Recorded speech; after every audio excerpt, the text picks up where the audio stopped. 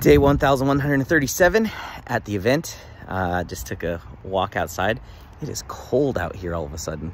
Whew, and it feels like fall. Look at the leaves are all changing color. There's pumpkins. So I had a really intense experience. They started doing worship in like the middle of the day or after lunch. It was after lunch. And yeah, they started doing worship, and I just felt like, I just felt like so much gratitude. Like, couldn't believe my mom was standing next to me at a Christian event, and I'm gonna go speak on stage. And it's just like God has just given me so much to say on stage. Like, just, oh, it's gonna be amazing. Even though I'm running the auction, I have a little bit of time beforehand to speak, and I'm gonna share my mom's testimony with pictures and everything. It's gonna be just crazy. And so I'm just standing there. I just feel this overwhelming gratitude for God, and I'm just like, got tears in my eyes. And I'm just like, Lord, I just want to like go up to the front. Like, I just want to go up to the front and worship you. Like, I just want to go up to the front and just like get on my knees and just like praise you. Like, I just want to praise you. And so I was like, no, there's no way. There's no one in the front. I'm not going to do that. Not going to happen. And got so scared. I literally felt my heart beating in my chest, and my hands were shaking, and it was just like, no, I can't go up there. Everyone's gonna judge me. Like, no. And I knew I had to.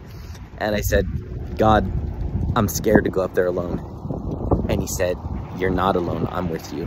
And I was just like wrecked. And so I walked up to the front, got on my knees, and just like put my hands out and just cried like a little baby. Just cried my eyes out.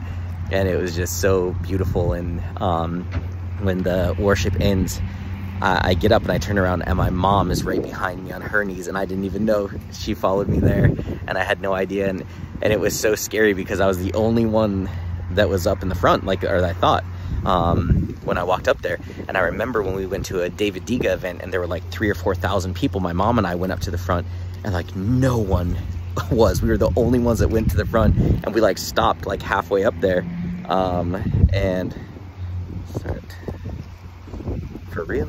And I remember just feeling like, oh my gosh. And we ended up going to the front, to the very front. Then, you know, like hundreds of people came down to the front after that. And in that moment, God said,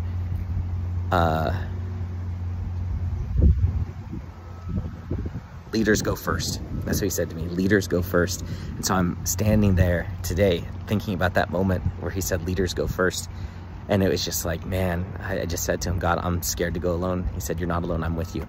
And it was just this beautiful moment that I got to spend with Jesus. And man, it was just amazing. And it was a different level of my faith. I knew in that moment, something shifted in my spirit. I could feel it.